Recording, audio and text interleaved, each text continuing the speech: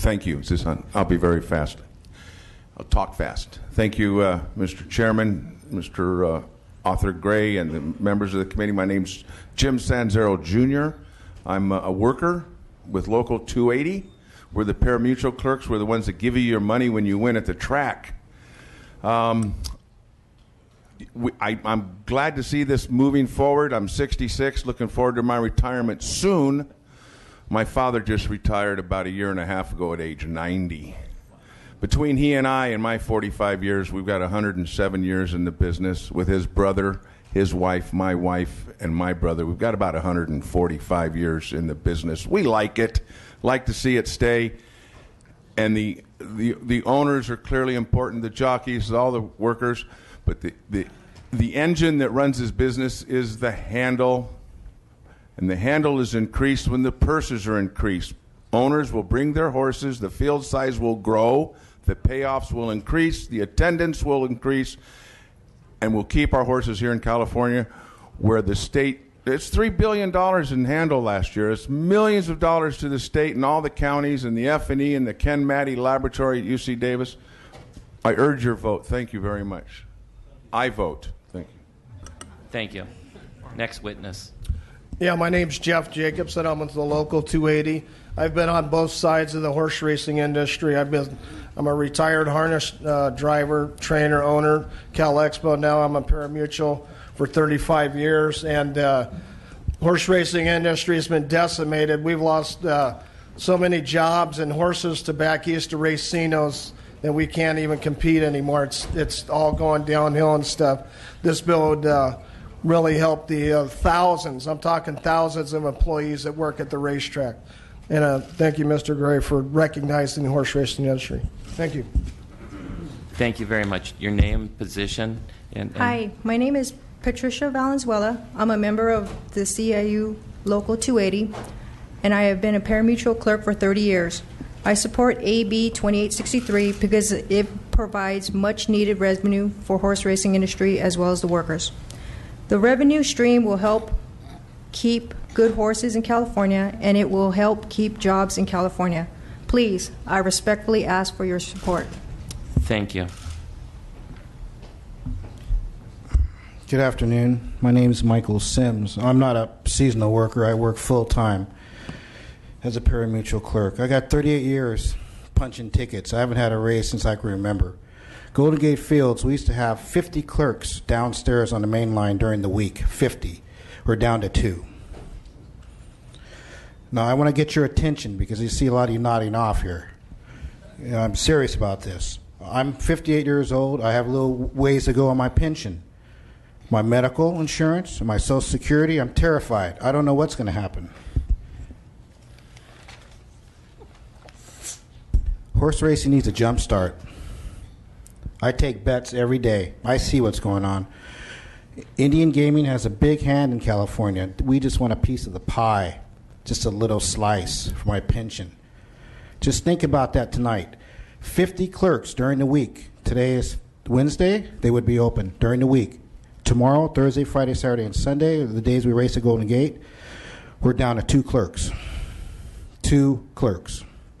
And again, I'm terrified. Horse racing needs a jump start. And I'm a member of a nation in New Mexico. So this is not against the thing talking against my people, but the thing is we need a jump start, share part of the pie. And I don't really trust government, I'm going to be honest with you, but I'd rather have it in your hands than the internet. Thank you. Thank you very much. Again, your name, your position, and a brief statement if it's needed at all. Mr. Chairman, members, Pat Moran, the California Thoroughbred Trainers. Just one real quick note. So we've tried to get online poker passed for almost a decade. It hasn't happened due to opposition from various groups opposing the bill. We're always at a stalemate. I just want to point out the fact that horse racing has taken a huge step back. We've given up a place at the table with regard to being able to operate a site. And in return, we're getting $60 million. So I think, just want to point out the fact that we have taken that step back. I think it's a huge step, and hopefully that will get this bill moving. We're going to thank the Assemblyman and Assemblymember Reggie Jones Sawyer as well for helping keeping this moving, and hopefully we get the bill passed, and we request an aye vote. Thank you. Thank you very much. Next presenter. Hi, my name is Irene Hayes. I've been in the horse racing business for 40 years. I worked for a long time on the backside with the horses. I've been a pari-mutuel clerk for 30 years. I support ABA 2863 because it provides a much-needed revenue to the horse racing industry as well as the workers. The revenue stream will help keep good horses in California and would help keep jobs in California. Thank you for your support, and I respectfully ask for it. Thank you. Thank you very much. Next witness. Hello, my name is Paulette Bly. I'm a member of Local 280. I ask for an aye vote on this issue. I support Bill 2863. The revenue will help health and welfare and pensions, and also the consumers who are gambling online without protection of our state. Thank you. Thank you. Thank you, Mr. Chair and members. Renee Bayardo, SEIU, California. We think the time has come to pass the bill. Ask for your aye vote. Like that organization of points. Hello there. Thank you for your time. My name is Tyler Hockey. This is my third year as a pari-mutuel employee. I just came to offer my support for the bill, and hopefully you guys will pass it. Thank you. Thank you. Hello, members, Chairman, thank you. I'm grateful to be here today. I'm grateful that you are all here and the people in favor of this bill, and I'm grateful to the people that put the hard work in to write these bills. I've been a member of Local 280 for 38 years. My father started in 1955 and worked up until his death in 1973. My mother worked in the industry from 1976 to 2014, so I have a long standing in this business. I owe my life to it. And in the future, I'm a bit more optimistic. I see racing coming back on Sundays. I see large crowds out at the racetrack, and I'm optimistic about its future, and I hope you help us keep going that way. Thank you very much. Thank you. Our next witness. Mr. Chair, members of the committee, Anthony Gonsalves, representing Del Mar Thoroughbred Club and Oak Tree Racing Association. I want to thank Chairman Gray and Assemblymember Reggie Jones Sawyer for their hard work on this bill. It's very important for racing. And as was stated before, we are giving up our exclusivity for this amount of money. And horse racing has been a great sport in this state, a long tradition, and we ask for your aye vote. Thank you. Please. Yes, my name is Carl Kunich. I'm a member of Local 280. I just retired about 2 years ago, and I remember before the computer system came in the late 70s, early 80s, Bay Meadows and Golden Gate used to pack them on the weekends, 10,000, 12,000 people. During the week, about 4,000 to 6,000 people. Now, during the week now, we used to put as many as 140 people to work during the week and almost 200 clerks on the weekend. But things have changed. A lot of horsemen have had to leave the state. Can't blame them, due to some heavyweight restrictions, insurance-wise, workman's comp, this and that and this. But I'm still active. They allow me to work weekends, but I don't like to work on Sunday because I got a honeydew list longer now.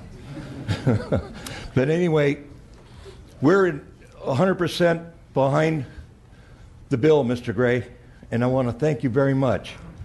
And hopefully, thank you for your position. Thank you. Hopefully it'll all work out. Thank you. Thank you.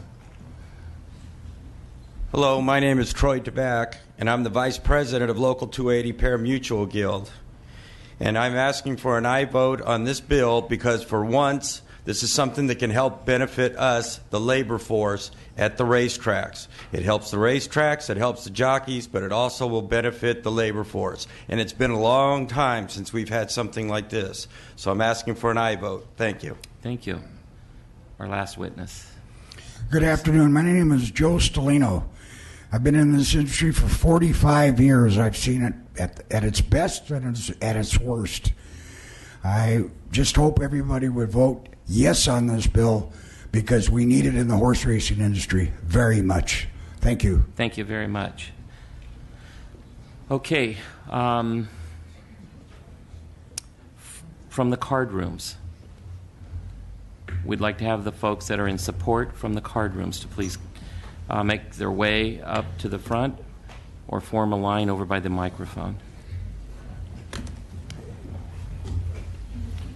Mr. Chairman and members, Dennis Loper representing Commerce Casino. I have with me... Can you talk up a little more, Dennis, please? I'm sorry.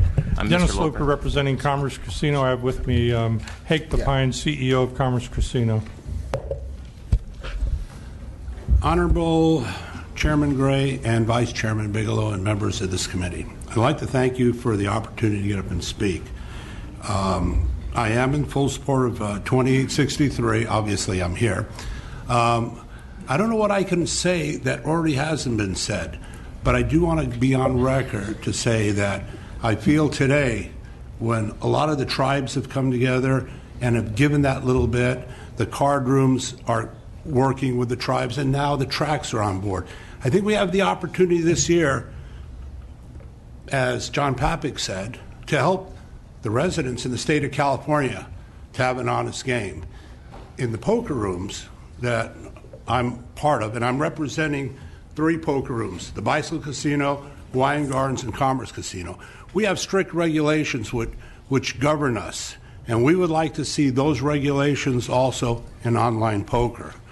A lot has happened. I was amazed that we're here 9 years now. I can only say I had a lot more hair 9 years ago, but I hope we can get something done before I completely lose it all. So I urge you all to give this an aye vote. It's important not for our industry, but for the people in the state of California. And I know there are some things that still need to be tweaked. We can get it done this year. Thank you very much. Our next witness. Good afternoon. My name is David Freed, and I represent card rooms in the San Francisco Bay Area. Chairperson Gray, Vice Chair Bigelow, Assemblyman Jones Sawyer, members of the committee, thank you for scheduling the hearing today. And I want to thank Chairperson Gray and his staff and Assemblymember Jones Sawyer for all your efforts to bring together the various interested parties on this legislation and for the concern you've expressed throughout to make sure that the final legislation reflects sound public policy.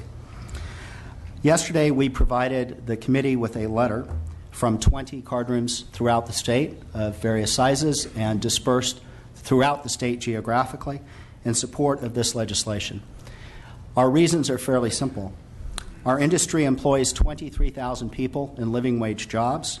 We pay hundreds of millions of dollars in taxes, which support state and local governments, often supporting public safety and social services. And the survival of our industry is important in many communities where we are the largest employers and the largest taxpayers. Poker historically has been a cardroom game since the early days of our state, and it remains a significant part of our business. Internet poker is important to us because we think it will broaden play of the game, bring a new generation of players ultimately into our land-based facilities to play poker. At the same time, because the benefits of Internet poker will accrue to those operators that have a direct stake in it, it's important to us that the legislation ensure that we are able to fully and meaningfully participate in Internet poker, and without the legislation tilting the playing field in the direction of any one participant. For these reasons, we support Internet poker, and we do so with the understanding that the principles we've identified in our letter can be addressed as the legislation moves through this House. Thank you. Thank you. Mr. Chair, Mr. Vice Chair, members, Ed Manning on behalf of Hawaiian Gardens. We have asked a number of local government folks to help participate in this meeting to talk about the relationship between card clubs and their communities. And so at this time, we'd like to have a few of those folks come up and speak to that issue with the permission of the chair. Thank you very much. Our next witness.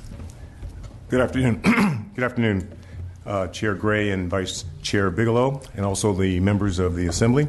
My name is Mel Turner. I'm the City Council member from the City of Citrus Heights and also former mayor of the City of Citrus Heights. I was mayor when the new casino, Stones Casino, actually came into our town, which I'll talk about in a second. Before I was elected to the Citrus Heights City Council, I worked for the California Department of Justice. I was the chief of the Advanced Training Center there, and we were responsible for I was responsible for training the first wave of special agents who came through when we first started talking about regulating the card rooms.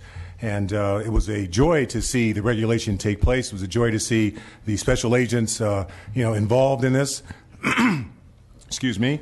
And I just want to let you know that my background in law enforcement has given me another view of what regulation is all about and why it's needed and necessary, particularly when it comes to Internet gaming. Through my time at DOJ, because I saw so much regulation of gambling, and I saw what it could bring forth in terms of effective regulation that protects the public while also fostering a healthy business climate and creating a positive form of entertainment for the local community, particularly ours. Now that I'm an elected official, I'm lucky to be one of the 89 jurisdictions with a card room in my community. Stone's Gambling Hall in the city of Citrus Heights provides over 400 living wage jobs while actively participating in the community and providing for local charities. And by the way, of those 400 jobs, well over 53 of those original new jobs were for Citrus Heights residents, which made us very, very happy. Stone's has turned out to be one of our largest employers in our particular city.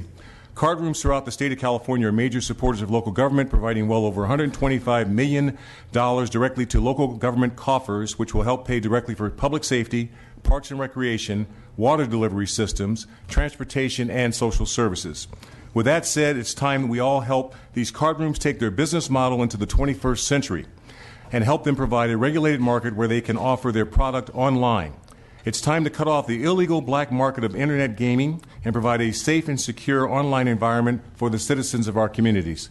The passage of a comprehensive Internet gaming bill is way overdue, and it's time for the state of California to move forward with this bill. I urge you to put an aye vote for this particular bill. Thank you so much. Thank you very much. Our next witness. Good afternoon. I'm Ralph Franklin, City Councilman for the City of Inglewood. Thank you, Chair, and all committee members. I'm here on behalf of the California Cities of Self-Reliance Joint Powers Authority, and we thank you for this opportunity to testify in support of AB 2863. California Cities of Self-Reliance Joint Powers Authority is wholly funded by local government funding, and the JPA's mission is to protect local government funding. Our cities benefit tremendously on having card rooms in our cities. Each year, card rooms in Los Angeles County contribute $46.5 million to local government general funds. This money provides basic services such as public safety for police, fire, and paramedic services and human services in our cities. The city card rooms, major employers in the communities and the region.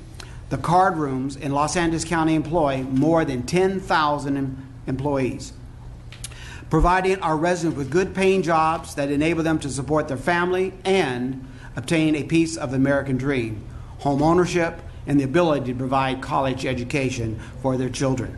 Beyond the normal operation, card rooms in Los Angeles County has created thousands of constructive jobs as they contribute to invest and upgrade their brick and mortar facilities.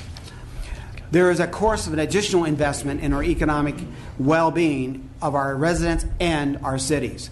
The Hawaiian Gardens Club room has made an enormous investment in new casino. The Bicycle Club in Bell Gardens has constructed and opened a new hotel. The Hollywood Park Casino in Inglewood is constructing a new casino. Economics has reported that iPoker will contribute hundreds of millions of dollars per year to the state's general fund. iPoker allows card rooms and throughout the state that generate more interest, more customers who will first learn to play online and then hopefully play at our brick and mortar facilities. I urge you to support a bill that will strengthen our state by generating hundreds of millions of dollars per year to the state's general fund. Vote yes for Assembly Bill 2863. I thank you for your time. Next Good witness. afternoon. Please, the floor Good is yours. afternoon. My name is Hank Trimble. I'm a council member for the City of Hawaiian Gardens. I'm here on behalf of California Cities of Self-Reliance Joint Powers and Authority. And I'd like to thank you for the opportunity to testify on behalf of this bill. The City of Hawaiian Gardens is a no property tax city. While other cities receive either all or part of their property tax, Hawaiian Gardens receives no property tax dollars. Our city is dependent on the revenues generated from the Hawaiian Garden Card Club. This card room is vital to the survival of our city. Our city receives over 75% of its funds from the revenues generated from the card club. Without this revenue from the card club, there will be no police service, no fire service, no human service, no library service, or no leisure for the residents of Hawaiian Gardens. In 1997, the Hawaiian Garden Casino employed 75 employees. Today, they employ over 1,300 employees, providing them a wage that gives them a quality of life for their families. The card room industry is imperative to the daily lives of our residents and vital to local governments and the state's ability to continue to climb back to fiscal prosperity. An economic study has shown that the iPoker will strengthen the state's economy, providing approximately $1.3 billion over a span of the next 10 years.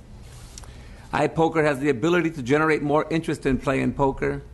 I urge you to place a yes vote on this bill. Thank you very much. Thank you very much. Our next witness, sir. Ms. David. Wait, hold on. We've got one more witness up here. Good afternoon, Mr. Bigelow, members of the committee, Mr. Gray, Mr. Jones Sawyer.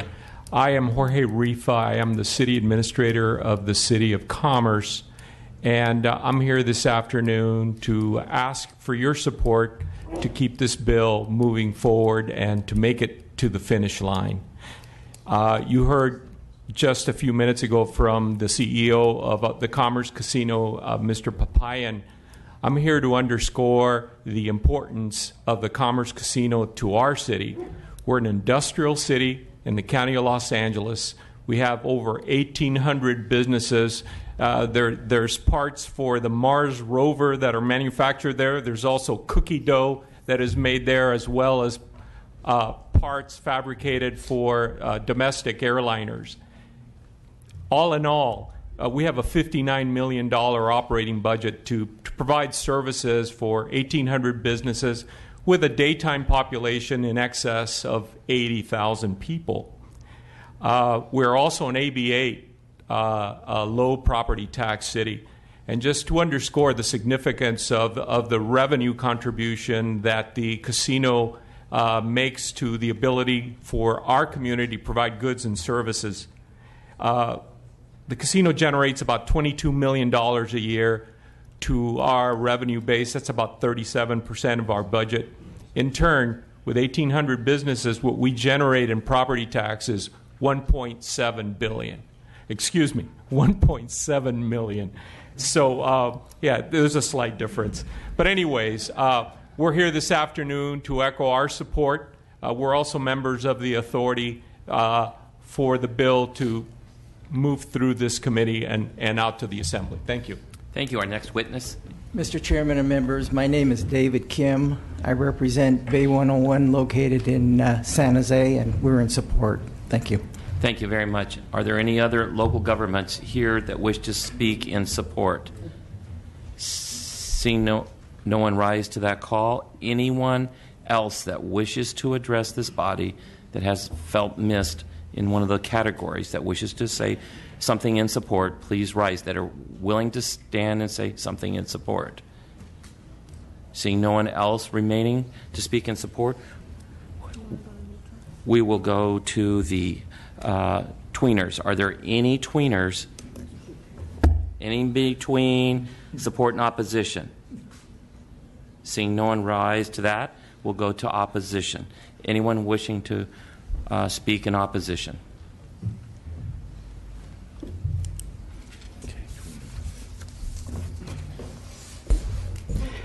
Mr. Chairman and members, Scott Wetch on behalf of the Stronach Group, which owns and operates Santa Anita Raceway, the LA Turf Club, and Golden Gate Fields.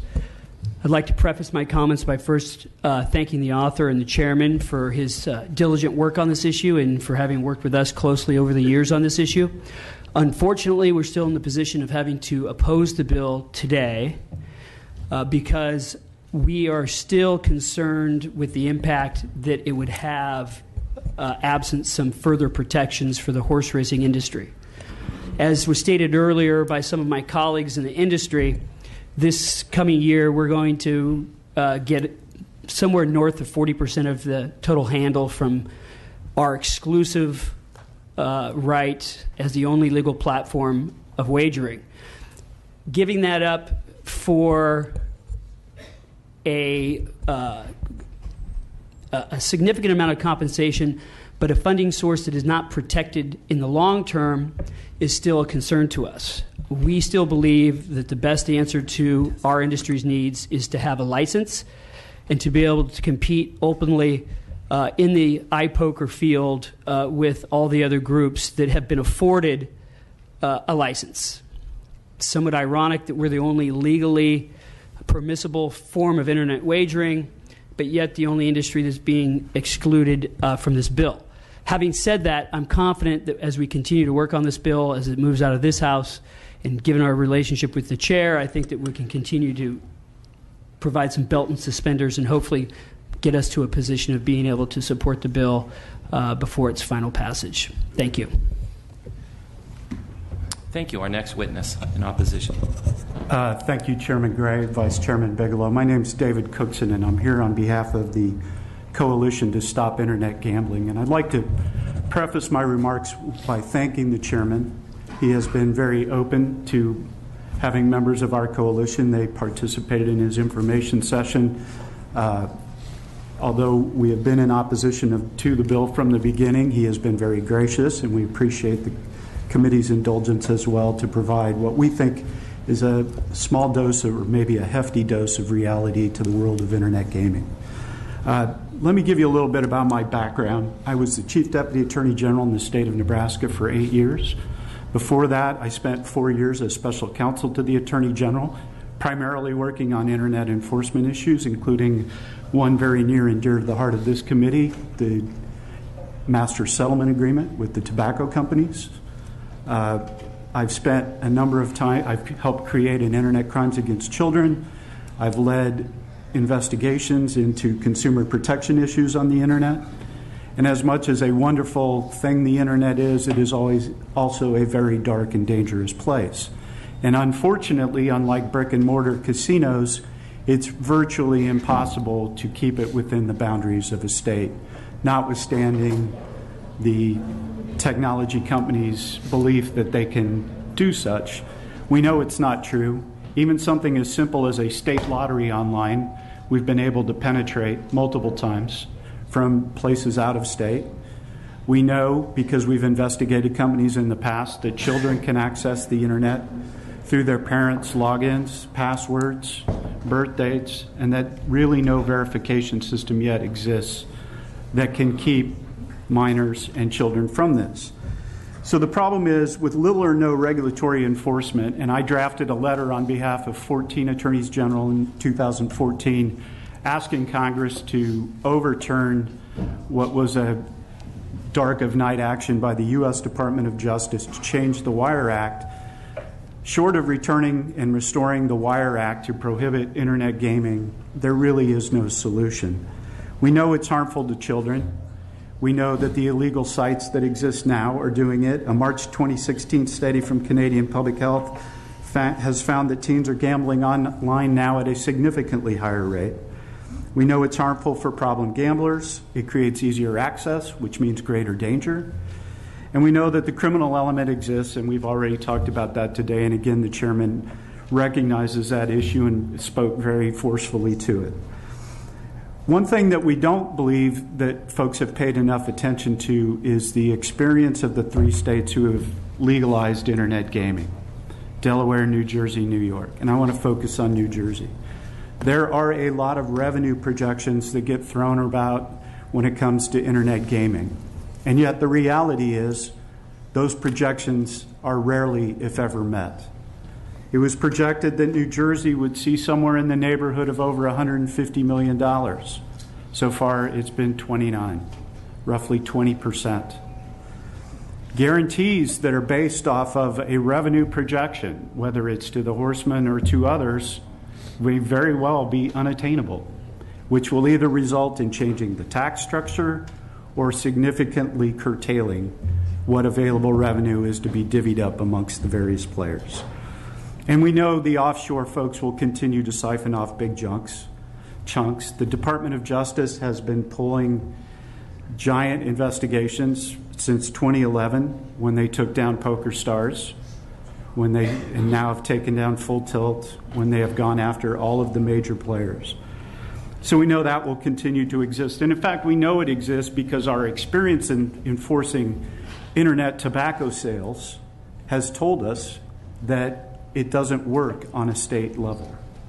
In fact, we had an $8 billion dispute that we settled with the tobacco companies in 2013, of which California was one of the 26 states that joined our coalition and received a significant chunk of money. But the main sticking issue in those negotiations were how to deal with internet sales. And the reality is we made a financial decision about how to deal with internet sales because you simply can't stop them unless you stop them as they come in at the border. And even there, that doesn't translate to internet gaming. Whereas I can put state patrol officers on a border and seize a shipment or a truck full of cigarettes that's been purchased on the internet, I can never put state patrolmen on the border and seize a bet or a bettor coming in from somewhere they don't belong. So with that, I think really the only conclusion, and the suitability issue has been dealt with, has been discussed. I think the chairman from the tribes put it the best. Most of the big players in this industry have either been indicted by our Department of Justice, the United States Department of Justice, or by other foreign countries. So it's very problematic. Finally, in conclusion, I think Senator Feinstein put it best in language that she inserted in an appropriations bill last week that passed 31-0, which is since 1961, the Wire Act has prohibited nearly all forms of gambling over interstate wires, including the internet, and certain states began to permit it. The committee notes the Wire Act did not change in 2011. The committee notes the Supreme Court has stated that criminal laws are for the courts, not the government to construe.